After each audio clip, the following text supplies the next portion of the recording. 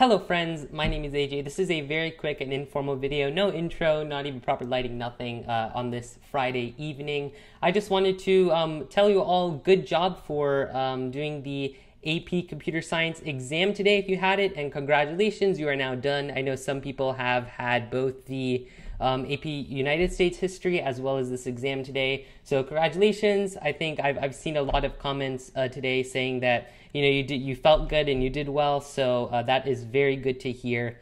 And yeah, this just pretty much wanted to say congratulations to you all.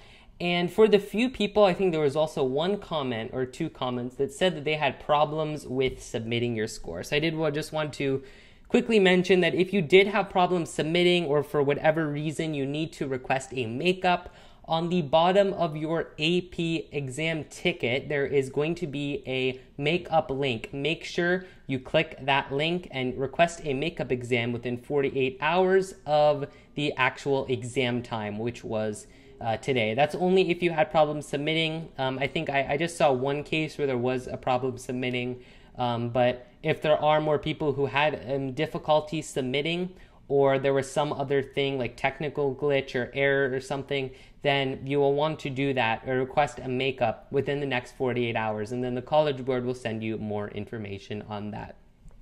All right, and then in addition to I did want to mention that just in case anyone had problems.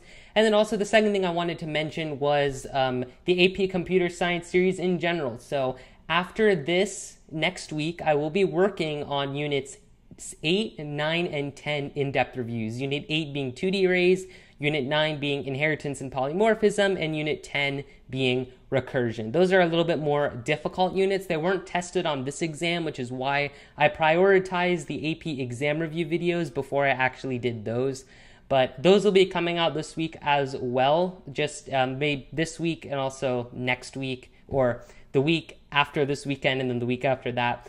I will prioritize getting those videos out there just in case you have to learn those things or may have in-class tests, depending on how your remote learning situation is going. Some people may have to, still do in-class tests and some don't. So that information and all of those units should be out within the next 2 weeks.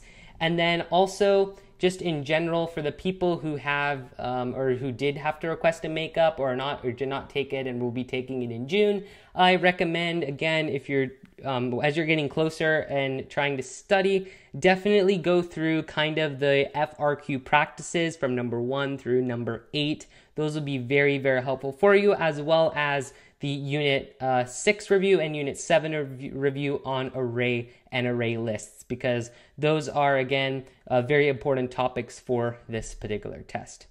All right, everyone, thanks for watching. Feel free to like and subscribe for more content. And as always, see you soon. Goodbye.